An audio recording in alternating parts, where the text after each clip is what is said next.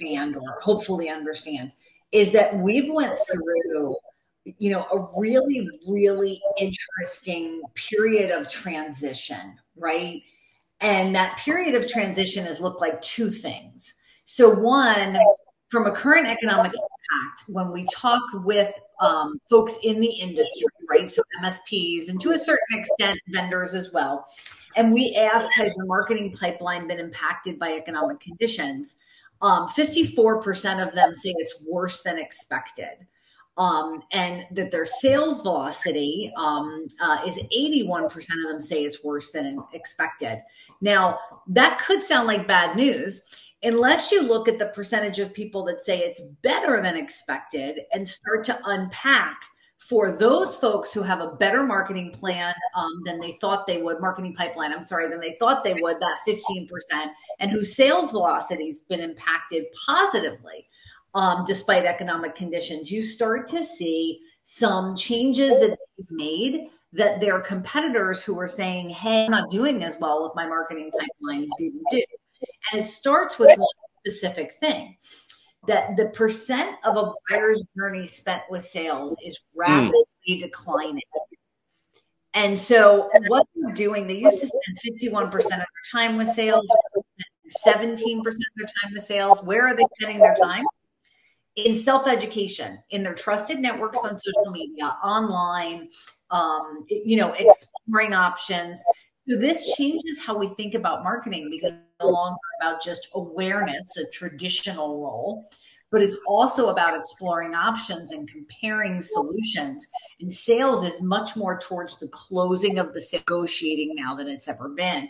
And so as we look at that I think is the most seminal and interesting that we're seeing right now. And so what it means is this need to jumpstart your brand as an MSP has never been more critical, because you can't outsell this. You just physically can't. You will be in the 81% of the people who say their funnel is below where they want it to be for their business because they're not marketing effectively. The folks that are saying it's above where I want to be, it's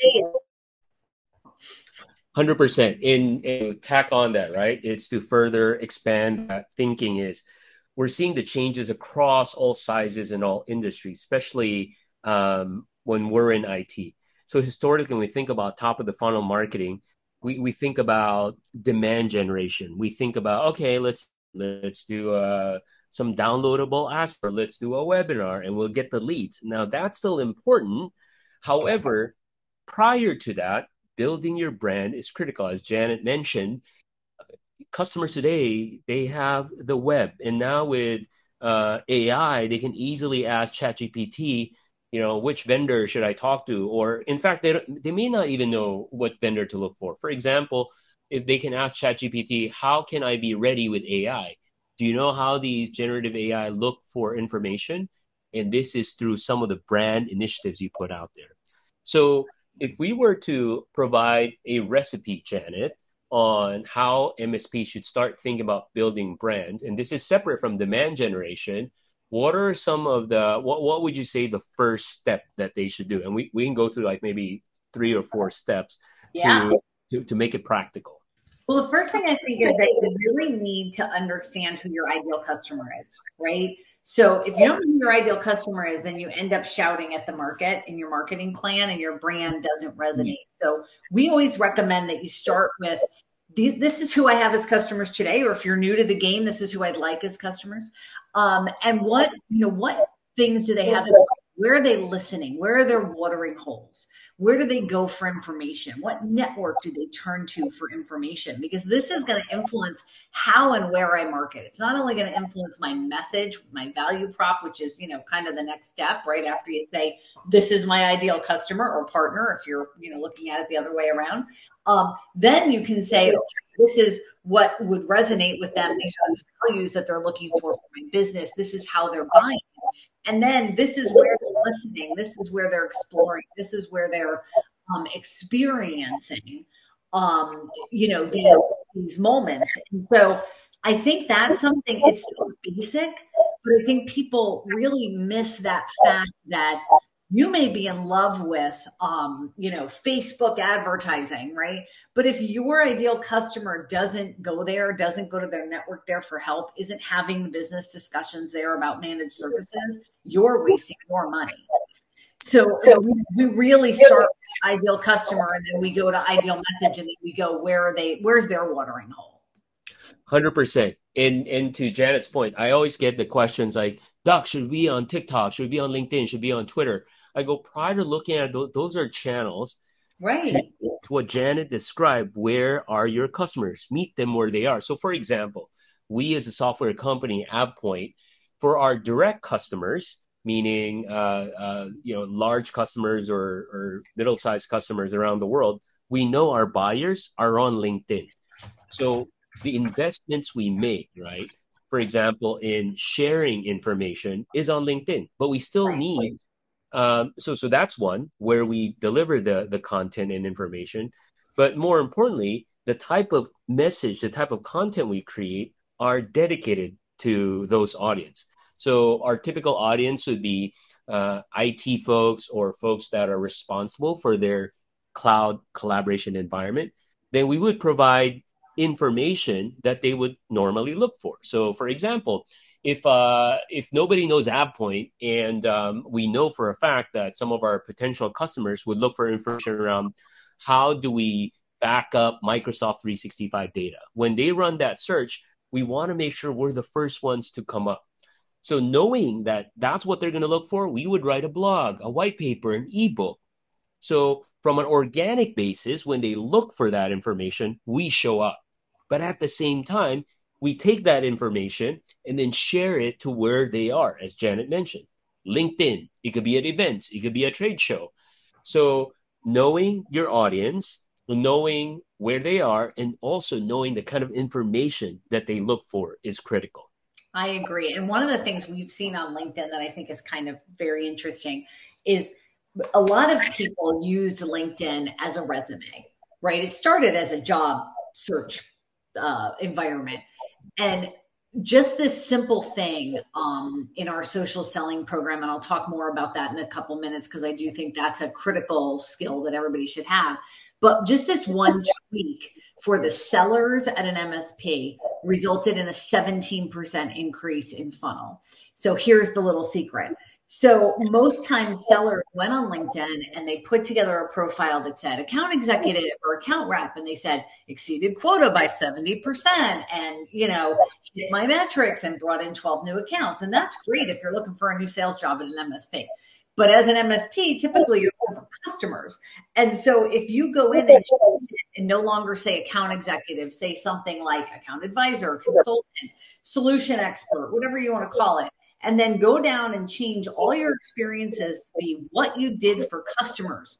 So you didn't hit quota 12 quarters in a row because you were good at sales. You hit quota 12 quarters in a row because you delivered what for clients, right? So instead of talking about quota, say, I helped more than 150 clients double their, cost efficiencies for their company, so on and so on and so forth. Brought security breaches down 50%. When you start doing that, you're going to start showing up in more and more searches. And since the most average thing somebody does before meeting with a salesperson is they Google them. When they Google you, LinkedIn pays a lot of money for your profile to come up first. They go on your profile, you look like an advisor, a consultant, not somebody who's trained to sell them. This exactly results by 17% for the MSPs that did that simple change for their account representatives and themselves. So focus outwards on that LinkedIn profile instead of on your personal achievement. So just a little helpful hint on those that are using LinkedIn on a way to radically improve your marketing funnel, today.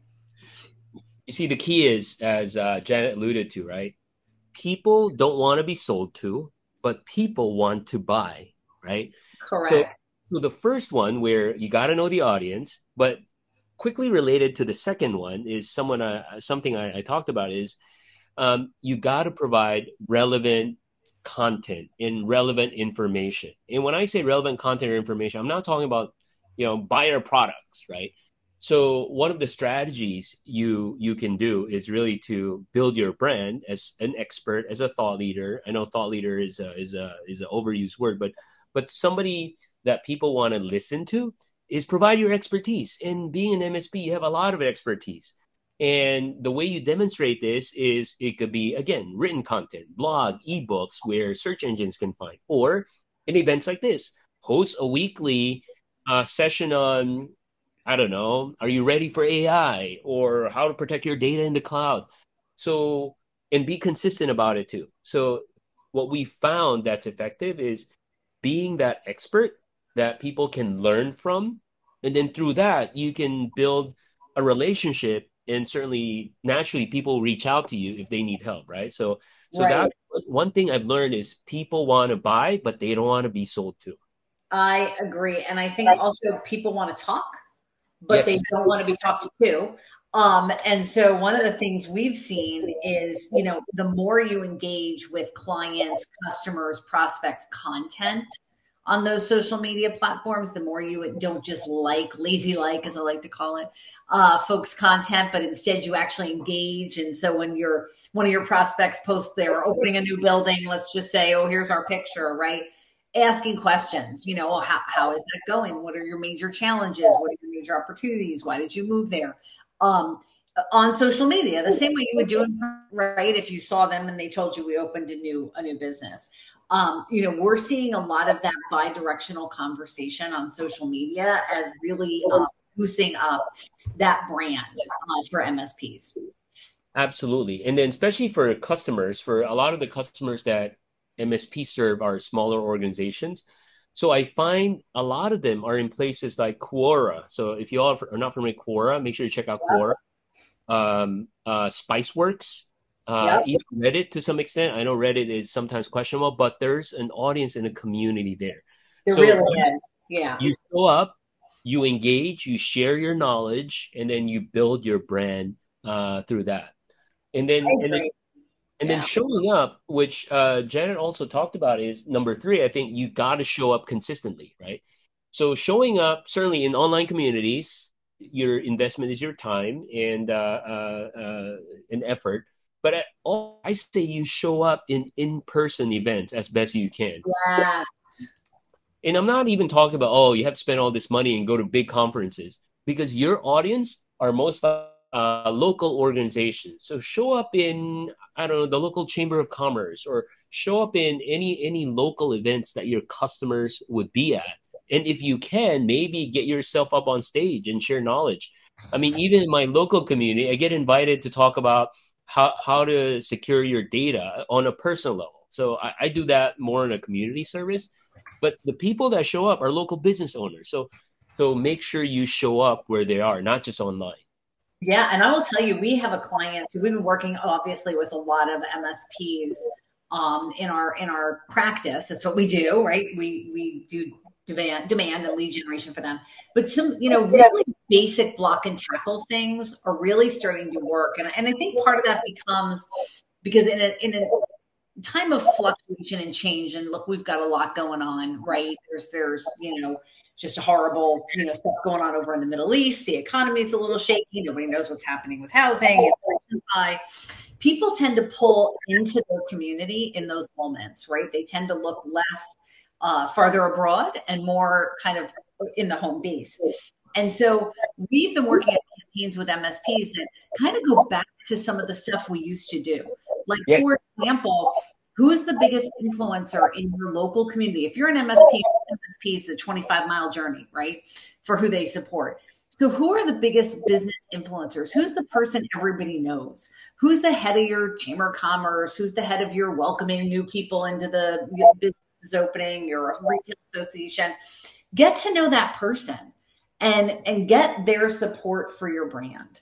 And what's really interesting is we did this program where it was very simple. We just said, let's select 20 businesses in your local community that you believe other business owners who would buy your MSP services would reference as someone they trust in.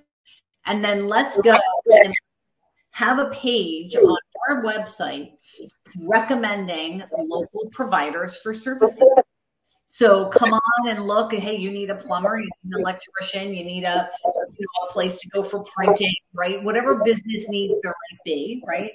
We're going to list these folks out with kind of affiliate banners free. And then we're going to go and call on these 20 companies and ask if they'll put our banner on their website. Mm-hmm.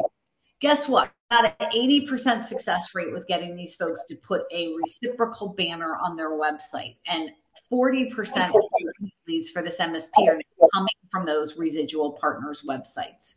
So you don't have to go expensive. Just go micro local, right? Hyper geo target. Work with other businesses in your area, CPA, attorneys, etc. Help promote their business. Ask them to promote yours, and you'll both grow. So Jen, I want to share a story. So prior to AvePoint, I had my own little consulting MSP business here in the DC area. And when I started, there was only like 3 of us. And our offering is to help organizations use SharePoint for project management. It's very specific. So what I did is I looked up the local project management user groups.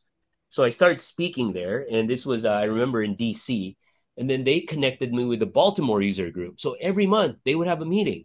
I would just show up. Sometimes I'm not speaking. I would just show up because that's my audience. And they got to know me, and I got their names. I have a newsletter. I kept writing blogs and tips and tricks on how to use SharePoint for project management. And soon enough, they started reaching out, hiring me. I helped manage their SharePoint environments to run their projects. So it sounds simple, but it is. It's hard wrong, but I think we're overlooking some of the basic things that basic block and tackle. And you can hire, if you've got that family member who maybe, is young, right, and aggressive, and you would love to give them some work. You can hire them to do that, right? They can go and do all this kind of gooey, as I like to put it, local engagement.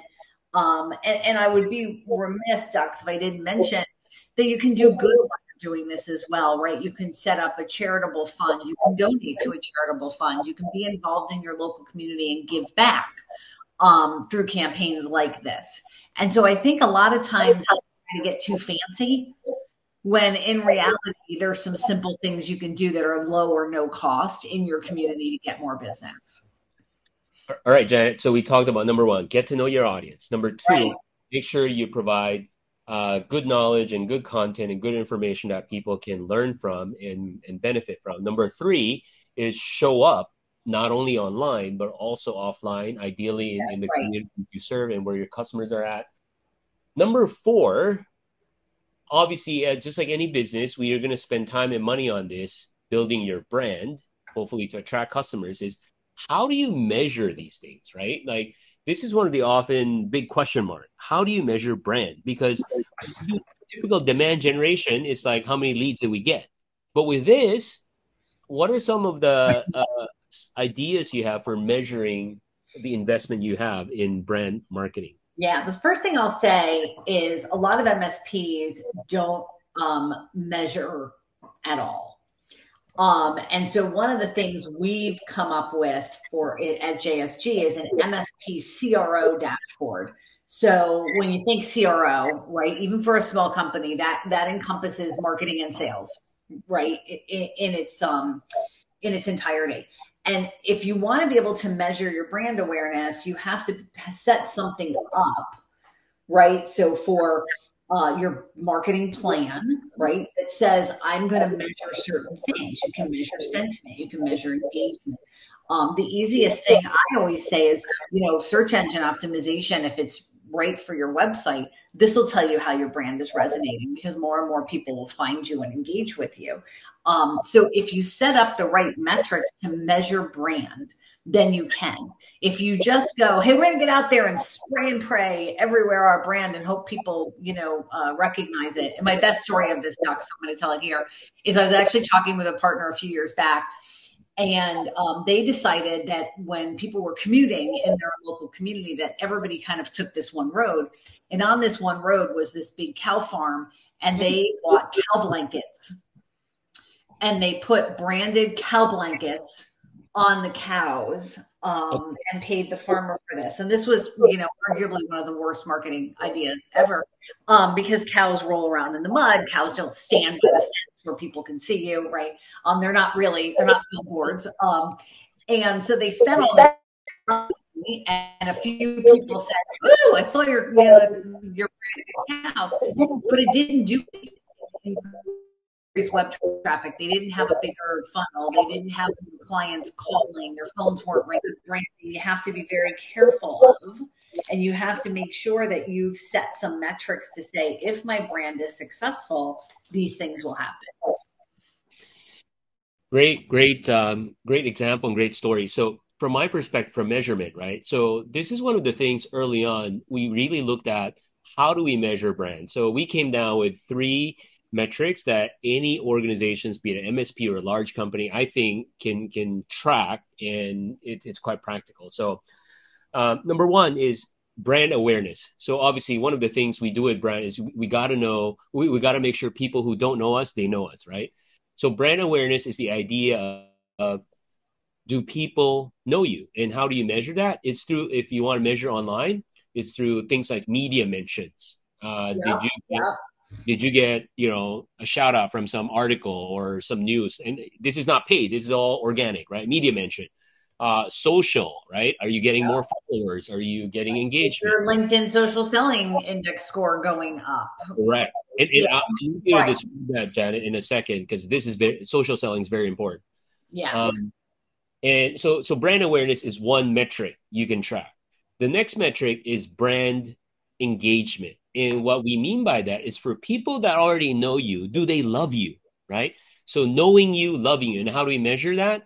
Well, with your existing customers, for example, do you do NPS surveys? What does that look like? Industry-wide, NPS survey should be about above 30. That's a good thing. Anything below 30 is not a good thing. If you're not familiar with NPS, look it up. It's something you can do. It's essentially a customer satisfaction type of survey. And then the last thing is around brand advocacy. The idea with brand advocacy is, for those that love you, are they promoting you? And you can see this through things like case studies. That's important, because case studies can be used for potential new prospects and customers. Awards. Are you getting awards? Are you being awarded, like, be it locally or regionally? Because those are important, because that establishes credibility and your expertise.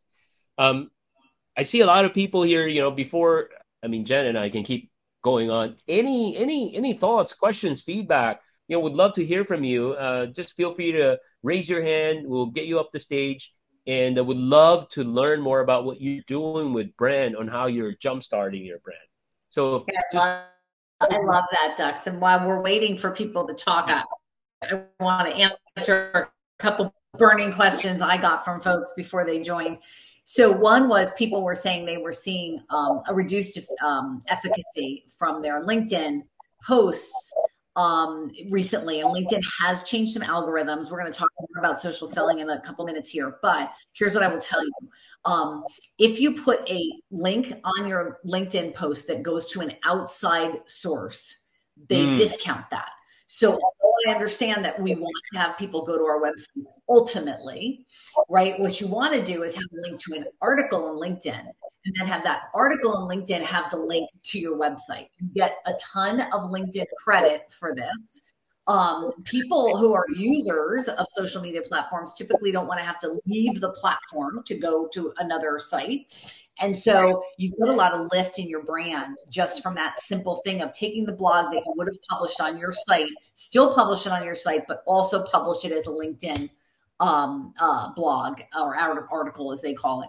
And then, flip it back to your website from there. One, you'll get a lot more eyes. LinkedIn's going to push you to the top because you don't have an outside link.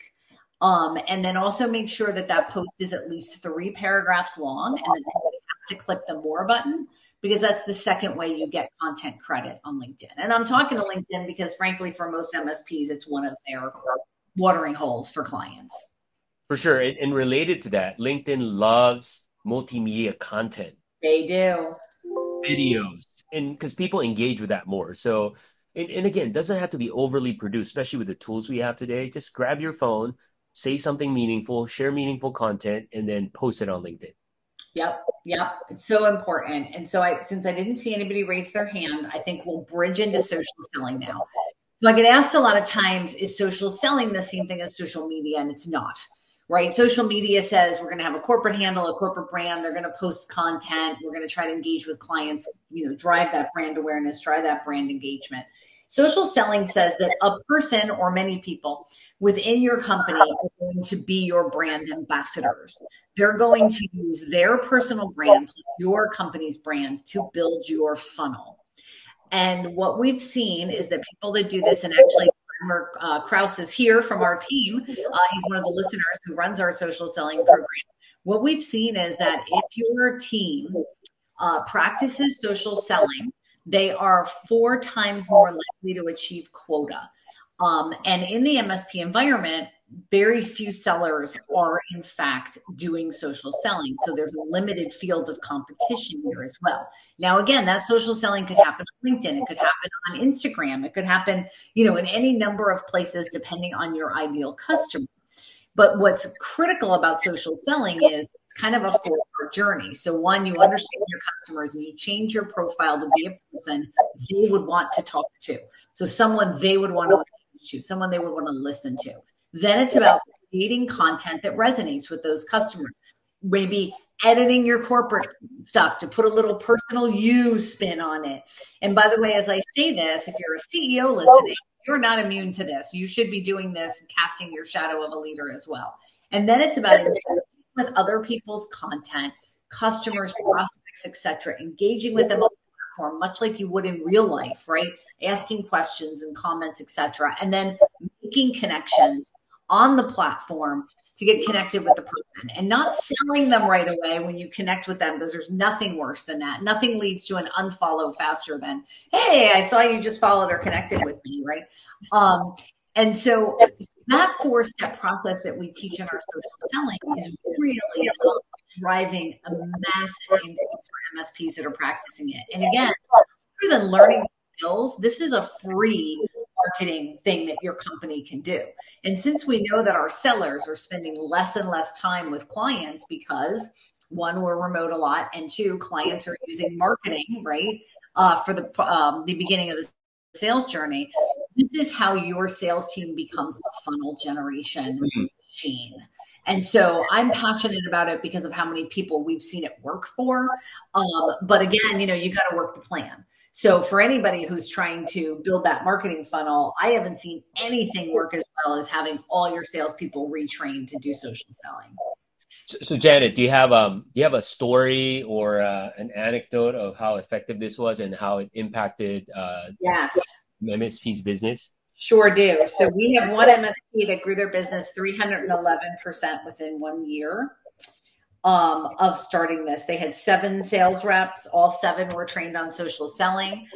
Their marketing team provided content so that the team had, unique, fresh, some fresh content, case studies, white papers, etc. Docs, as you said, they all, changed up that content to put it in their own brand voice, etc. And they dedicated 30 minutes a day to making sure they were on their platform of choice, which was LinkedIn. And that they were engaging. And then in each sales meeting that their MSP had, everybody read out on how they were doing on their LinkedIn social selling index score. If you don't know your LinkedIn social selling index score, you can Google LinkedIn social selling index score. You're tagged in right now to LinkedIn. So it'll pull you up. It'll say, get to know my score.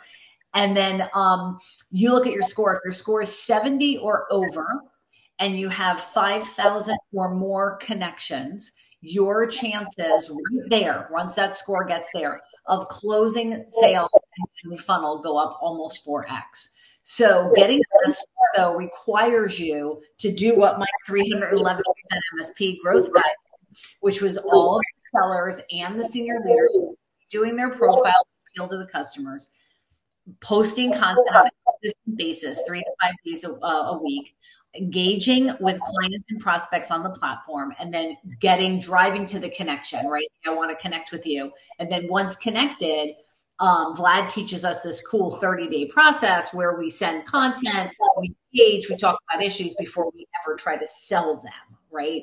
That process, 311% growth, no incremental spend. So that to me is, kind of job number one for our listeners is get to know social selling. If you don't know how to do social selling, Barb Gorgowski, myself, Vlad, we're all on here. Go down to the person's face, click on them, little dots, and you can message the person, and they'll be happy to get back to you. But that to me has been the biggest game changer for us this year. Sometimes I hope. I wish that it wasn't called selling, because people it should be really engagement, right? And it's no different than what we would do in real life. I love your point around being disciplined around it. Like every day, it's like every day. It's like 30 minutes, right? Or an hour or what have you, because it's no different than the real world. If you have a list of contacts you need to call, you do that. Oh, I have to attend this event. I need to talk to 3 prospects. It's no different online. It's no different. And the fun part, at least to me, the fun part is if you're measuring it, back to your point about always measuring, right? If you're measuring, you have a scorecard, because LinkedIn does keep score. And you can see the 4 elements of where your people are succeeding or not succeeding: content, their profile, engagement, and making connections. They score you on all 4. And the sales managers at MSPs that I've seen say, I'm going to look at the number, because you have to pull it yourself. They've changed the world. Right. And I agree with you. It's about social marketing. It's about social brand building. It's about social awareness, and it leads to a sale. That's right. And I've seen it in my experience too, where again, just doing what Janet described has led to not only business. I mean, business is great, but to me, what's exciting, especially when you build your brand, is you forge new relationships. You meet new people that you don't even realize that you get to meet. So frankly, for me, when I started doing this is because I can get a hold of key people I want to get hold of on the customer side or big companies. But whereas with social, I was able to access them versus traditional means. So I think that's another unspoken value that you'll find out once you start doing this. I agree. And I think, again, and I don't know if somebody's not muted, but I'm getting a little feedback, so I apologize for that, guys. So, I think there's 2 things that we always kind of need to do in life if you want to grow your funnel, grow your business, etc. The first one we mentioned already is understanding your clients. The second is getting out there and testing and responding, right? How does it work? What do I need to change? Don't just go with I tried it for a week and it didn't work for me. It is working for people. So you have to just continue to adjust your execution until you get it right for your business. And I think we don't talk about that enough, right? Consistency is key. I agree. And just learn, measure, adjust, right? It does work. So I've had people say, I tried search engine optimization for my website. I tried social selling. I tried whatever, and it didn't work for me. Well, then you need to change how you execute on it. So I saw in our guest or somebody listening, I may Bolin told you, but Per, if you're able to, I'm going to bring you up on stage.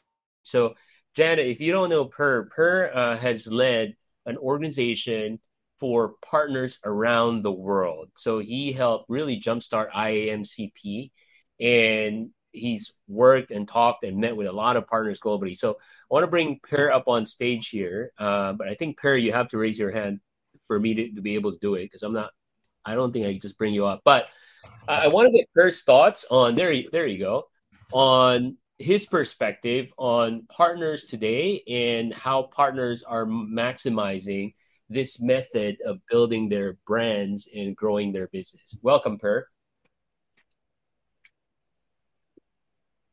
Per, I think you're muted. Yeah. You can unmute at the bottom right. Yeah. Yep. There you go. Here I am. Hi, Dax. Hi, Janet. Hi, all. So I think that partners need to, I agree with everything that you have said. Partners need to find ways to get in touch with people without necessarily selling. It is more about helping, talking about business problems, and talking about how to solve them. And I think that the days are gone when people did massive outreach. Unfortunately, people still do that, but it doesn't work. You need to really connect with people in order to build a connection and to understand their pains and understand how you can be the cure for these pains.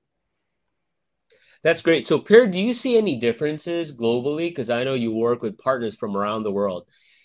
Or is it similar across the board on the approach, or is there some nuances based on where you are? Yeah, I think that the ones that are selling long distance might sometimes be the most eager and perhaps most aggressive. And they might sometimes try to reach by volume instead of reach by quality.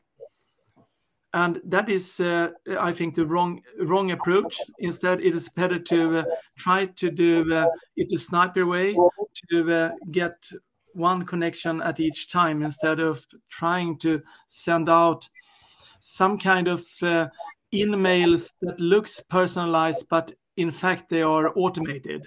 And then you have the local thing that a lot of business happen when people meet each other in person, or they know someone. So the local clusters of business are strong all over the world. And that is no difference whether it is Nigeria or it is Stockholm, Sweden, or it is Washington, D.C. Great. Awesome. Yeah, I love I think it's so critical. I loved what Per said about, it's almost counterintuitive, I know, for many of us, but stop selling and start engaging. If you engage with people and you add value and you help, ultimately they will buy from you. And I think we all need to remember that when we practice some of these newer marketing, techniques. I think it's really important. We have a few minutes. I want to call on another person because I know who's an awesome marketer. Oh, I'm echoing. Thank you. I'm not sure why I'm echoing. But I want to call on Laura. I haven't talked to Laura in a while, but we stay connected on LinkedIn. So Laura, if you don't mind raising your hand, I want to get your perspective on building brands and how it's different today, especially for a lot of tech companies and MSPs.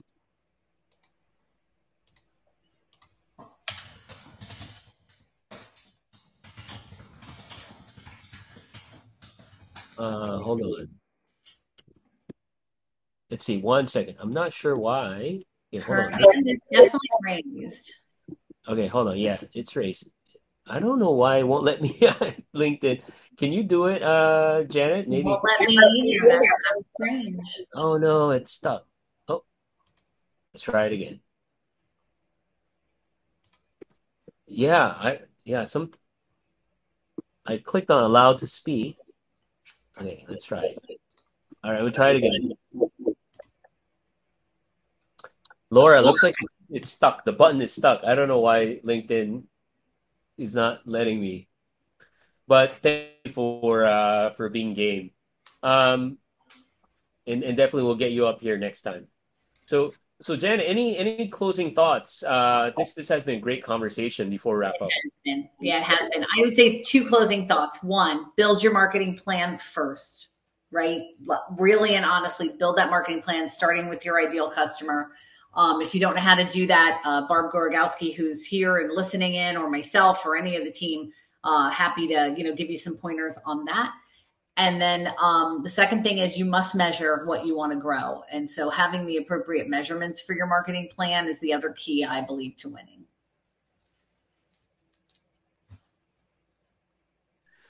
All right. Oh, there you go. Laura's up here. So Laura, go ahead. Hi, sorry. This session's really interesting to me. I think as a marketer, I've also managed inside sales as well. And I feel like every organization I'm at, I do a presentation on social selling, and kind of I compare it to dating in a way. Like your first date, you're not going to talk the entire time and talk about yourself.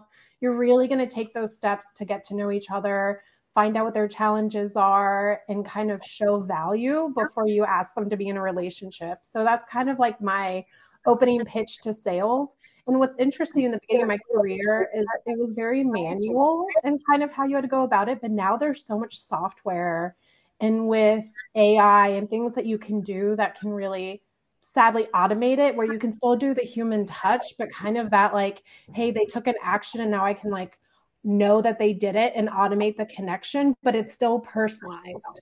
So I think it's really interesting, kind of the future using different technologies to still personalize it and know when people take interest. But but you still need to find the right person, and you still need to know what to say exactly to them to connect with them. So I think that really helps in building your brand. And of course, it comes down to trust. So as a salesperson and as a brand, they're going to go with you if they trust you as a company, as an individual, if they see case studies. It's really about just building that trust. Love it. Love that. I love that. Love the dating analogy. Last time I dated was 20 years ago. Thank you for sharing.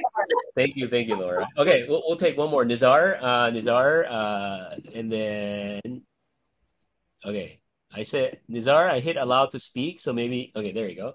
Okay. So go ahead, Nizar. Can you guys hear me? Okay. Yes, loud and clear. Welcome. Thank you very much. This is a very informative session. So my thoughts are resonating with what Per was saying. It's really, as an MSP, as it says, managed solutions provider. Some people say managed services provider. We look at ourselves as managed solutions provider. And I think solving the business problems are the key. So I'm kind of the old school where I don't know too much about social selling.